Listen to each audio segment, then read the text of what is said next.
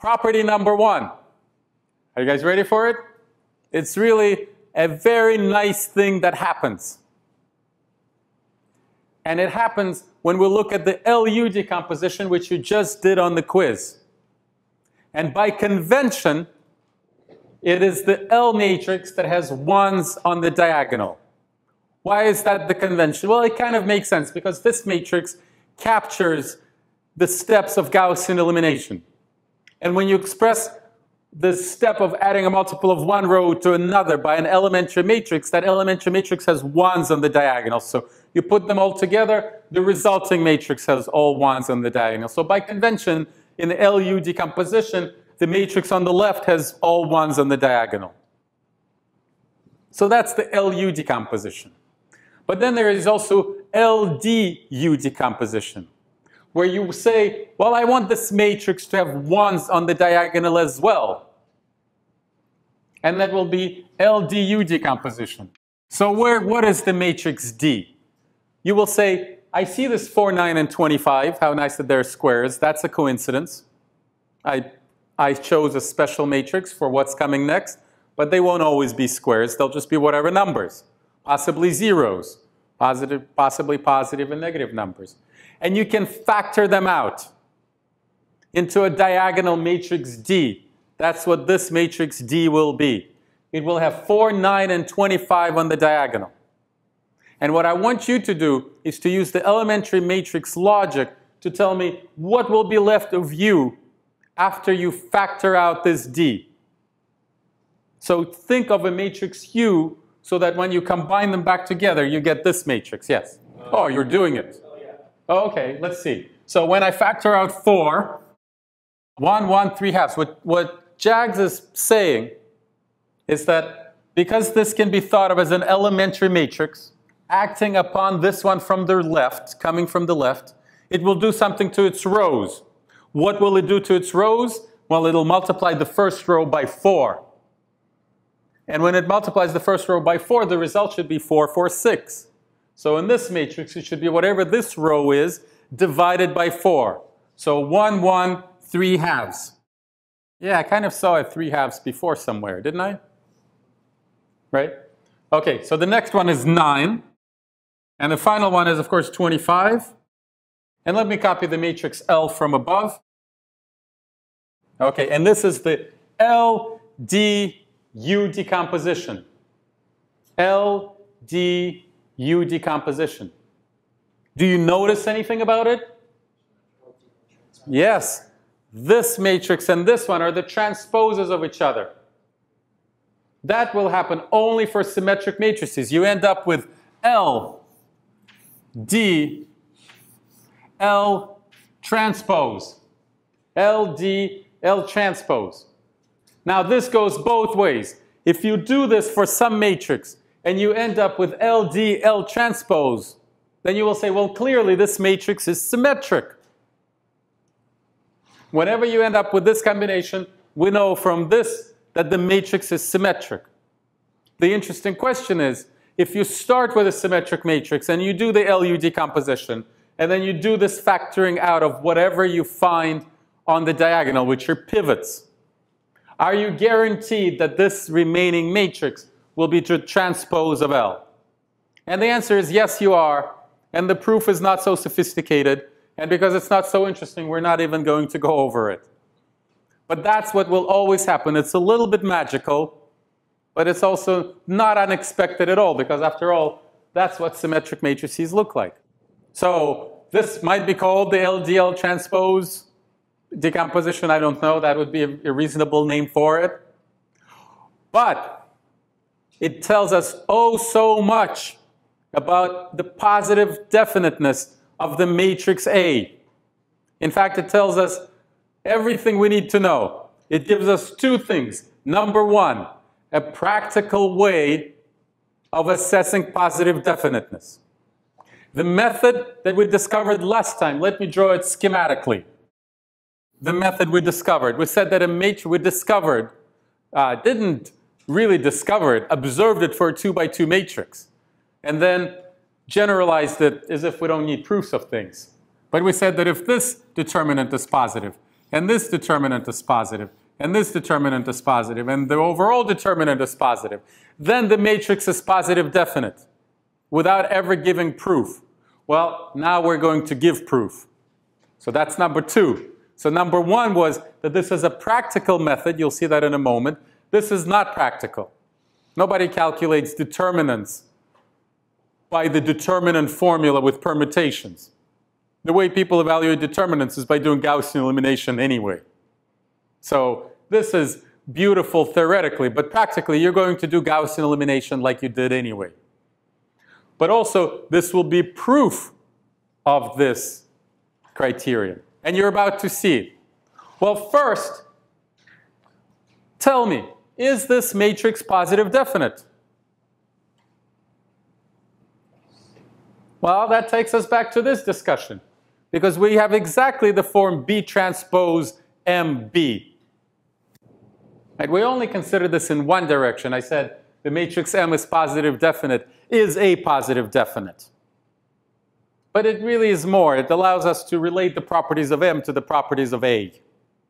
And here's how you will see it. So number one, first let's acknowledge that this is in the form B transpose MB, where this is B and this is B transpose. Of course, right now we're calling this L, and then this is the transpose, but we might as well give this matrix a name, and then this will be the transpose, right? So it is in the form B transpose MB. So if this matrix is positive definite, then the matrix A is positive definite. Is this matrix positive definite? Yeah, yes. Of course it is. Because if we imagine, let's do a mental exercise. I do not want to write this down. Suppose you were asked, you're not allowed to use this criterion because we're trying to prove this criterion. But if we ask, is this matrix positive definite? What would you do? You would multiply it by xyz on the left, transpose xyz on the right. And you'll end up with 4x squared plus 9y squared plus 25z squared.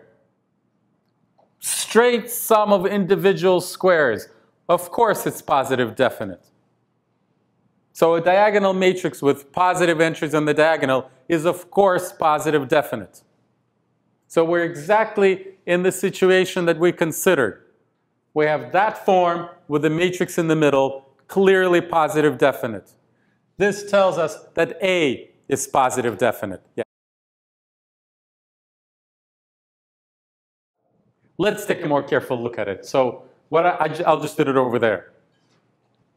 Right? You're kind of questioning whether we actually have the strong positive definiteness. You're right to be suspicious of the sentence, straight sum of squares. So we end up with an expression like this. Is this always strictly positive as long as one of x, y, or z is not 0? And the answer is, of course, yes. Because as long as one of them is not 0, boom, that's immediately positivity, and the rest cannot bring it down. Now, the reason you're a little bit wary is because of this. Here's what you kind of remember. That if we had something like this, this looks just as innocent, doesn't it? It's a sum of squares. But in this case, it's not good enough. Because they're not individual squares. They're sort of coupled together. And if we take x equals minus y, then this is 0. And you just have to take z equals 0, and now you have only positive semi-definiteness and not positive definiteness. Does that make sense? So just saying it's a sum of squares doesn't cut it for positive definiteness. But that's not what I said. I said sum of individual squares. And that does do it. You guys are with me? So we always have to watch out for this subtle case. So, back to this. Strictly positive definite matrix in the middle. So the whole combination is positive definite. And let me just tell you that this tells us much more than that. It also tells us when the matrix is definitely not positive definite. For example, if there was a minus sign here, then this would definitely be not a positive definite matrix. Why? Because there would be a square with a minus sign in front of it. And of course, you can find a way to make it so that that's the only term that matters. So this matrix has to be positive definite. In other words, all of these values in the diagonal have to be positive for the matrix to be positive definite. And if one of them is 0, then it's only positive semi-definite. And if one of them is negative, then it's definitely not positive definite or even positive semi-definite. Okay? And from this, two criteria follow. I'll mention this one second. This will be second. But first is that when you do Gaussian elimination and all of the pivots that you encounter are positive, then the matrix is positive definite, right? Because these are, after all, are just the pivots that you encountered in the course of Gaussian elimination. That's kind of nice, isn't it? So that's possibly the most practical criterion. Okay, that's number one. I kind of don't have anything else to say about it, even though that's exactly what you would do. If you were given a 1,000 by 1,000 symmetric matrix and you wanted to see whether it's positive definite, you will just start doing Gaussian elimination, and as soon as you get a negative pivot, you'll quit because the matrix is not positive definite. Simple. If you get a 0, you might have to continue to see if it's maybe still semi-definite. Okay, but as long as you get it. Okay, so that's number one. Number two, it actually totally proves this criterion. Because let's think about, you'll see it in a moment. What is this entry? Just that entry. It's just that entry. That's a good answer. But you will also see that it's the product of this matrix, and this matrix, right? That gives you 4. And then you'll think about, what is this 2 by 2 submatrix? And if you really have to look closely at how numbers interact within these matrices. If these matrices were full, were not triangular, then I couldn't make the statement that I'm about to make. But for triangular matrices, because of all of these zeros, it's actually true that this 2 by 2 submatrix right here is this submatrix times this submatrix times this submatrix. Once again, it would not be true if there were non-zero entries here, because these non-zero entries would pull in stuff from the third column and the third row. But because of those zeros, you just have to see it for yourself. It's actually true. And then finally, you can see that it keeps marching like that. Very good. Now, let's ask, what are the determinants of these submatrices, diagonals on the diagonal? I think they're called principals. Principal submatrices, maybe principal determinants. That's these determinants centered on the diagonal. Well, everything here will have the determinant of 1. Are you guys with me? It's a triangular matrix with 1s on the diagonals. Yes, same thing here. So each one of these determinants will just equal these determinants. That's all. And so if all of these numbers are positive, then this 1 by 1 determinant is positive, this 2 by 2 determinant is positive, this 3 by 3 determinant is positive, and so forth. So this decomposition reveals everything. And that's all you need to know. And so we have just discovered one more criterion and proved the criterion that we stated before. And I have to admit to you, when I first learned of this, I thought that the proof would be extremely complicated. Not the proof. We really didn't give a proof, because there are some things that we just said, yeah, it works like that without proof. But the insight into why this works like the way it does seems so sophisticated, but it's actually quite clear. Okay? And so this is called, this process, it's called quadratic form diagonalization. Diagonalization of a quadratic form. Because if you use this matrix, right, if we were to multiply this by xyz, what will happen? xyz, when I multiply these two matrices together, well, the first entry will be x plus y plus 3/2 z. I'll give that a new name. The second entry will be y plus z. And the third entry will be Z. I'll give them new names, A1, A2, A3. And then here I will get A1, A2, A3, but as a row. And what will be left of the entire quadratic form will be just the diagonal matrix. 4A1 squared plus 9A2 squared plus 25 A3 squared. And that quadratic form is diagonal. Only pure sum of squares. So one topic that we haven't yet discussed, another topic that I'd love to have time to discuss, is change of basis. What this insight does is welcome a change of basis with respect to which the form will be diagonal, just the sum of squares. Okay. One thing you might be suspicious of, you might say that if I actually wrote this as the straight sum of squares, but in terms of x, y, and z, we will find ourselves in this situation, right? Because one of them will be x plus y plus 3/2 z squared. And you will say, but hey, that's not good enough for positive definiteness. That's only good enough for positive semi-definiteness. A little bit of a contradiction, right? So I won't answer it now. I'll let you think about it. Why not? Why is it there's something a little bit special about the combination that you'll have that will actually not pose this problem, where you just have to be crafty enough about the right combination of x, y, and z to make one of these 0 and then make it semi-definite. You won't be able to do it. It will be a sum of squares more special than this. You'll see. There'll be one element that's more special than this. Okay, one other thing that I want to mention about this is Cholesky decomposition. Cholesky decomposition.